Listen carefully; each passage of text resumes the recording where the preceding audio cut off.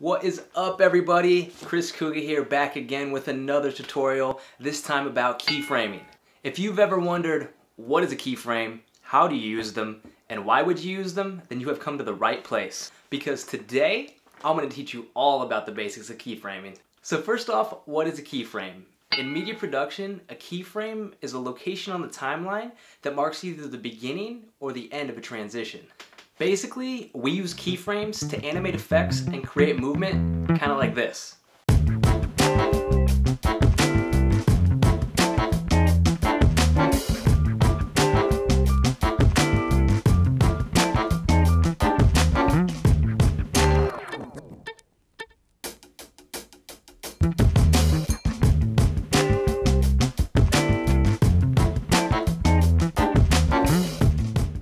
So now that you have the basic concept of keyframes, here's how we're going to use them.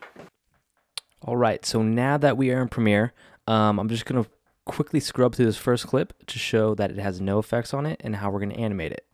So as we see, it's just a drone shot, nothing much going on. We have that red car, but we're not following it. So how do we animate some effects? With the clip selected, right, you want to go into your Effect Controls panel. And I haven't even added anything, so no color corrector, no anything, right? These are just the natural tabs you're going to see. And to add a keyframe, it's really simple. You're going to see this little stopwatch little icon. It says toggle animation. Click that, and as soon as you do, you'll see at your timeline, this little diamond shape has been added. That is a keyframe. That marks the beginning of a transition, right?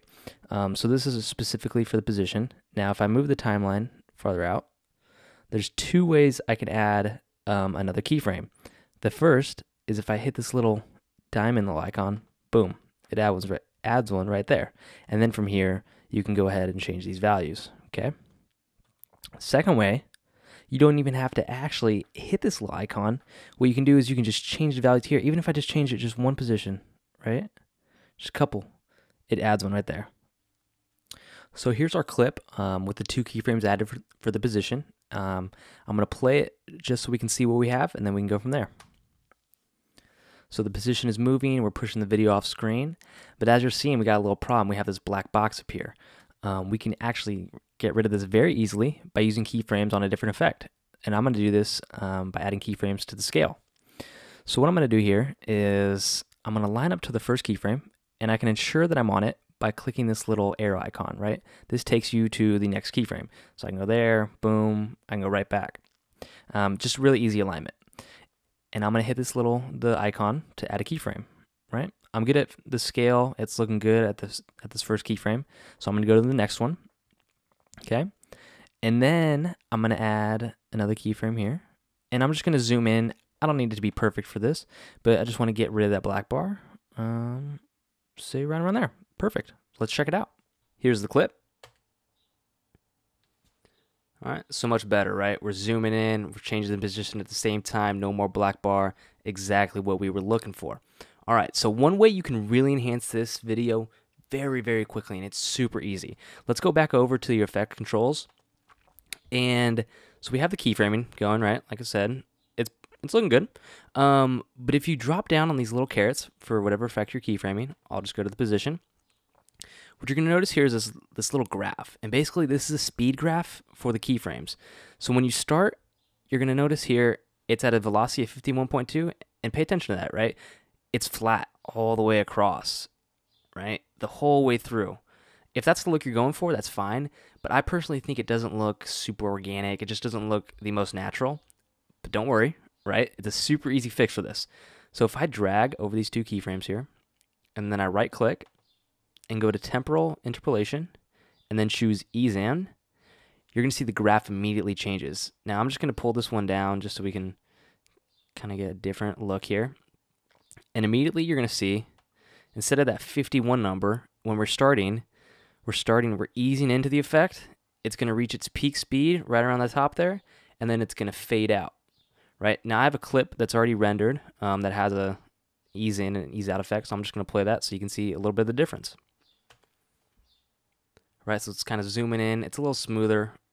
The thing is, it's not going to be super, it's not going to stand out too much because it's organic movement, right? Just one more time. perfect, just a little bit smoother. I personally like it. Feel free to mess around with this. If you want the flat look, completely fine. No problem with that. But I would say try messing around with these little ease-in effects. It can really enhance your video. Cool. So our clip is looking great, right? We've added some keyframes. We created the animation. Today we did it with the position and the scale.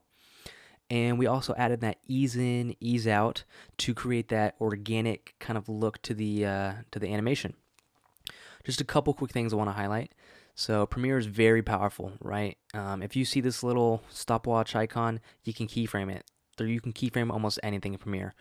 Additionally, you can keyframe the audio, and this can be very powerful. I didn't know about this for a while, or I just didn't really think about it.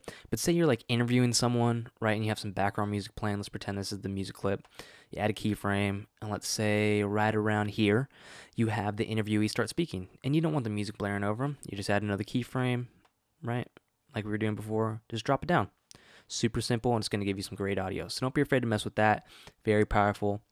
Also, this is just a quick tip, nothing super big here, but say you're editing your keyframe in your video clip here, and you accidentally click your toggle animation while you already have some keyframes. This is going to delete them. Say this warning to come up, boom, right? Don't freak out, just Command Z, Control Z, you bring it right back. Yeah, so just a couple quick tips there.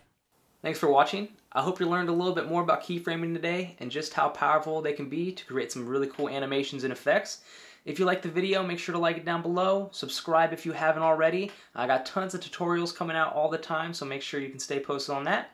If you have any questions or comments, please drop them in the comment section below, and I will make sure to get back to you. Other than that, have a great day.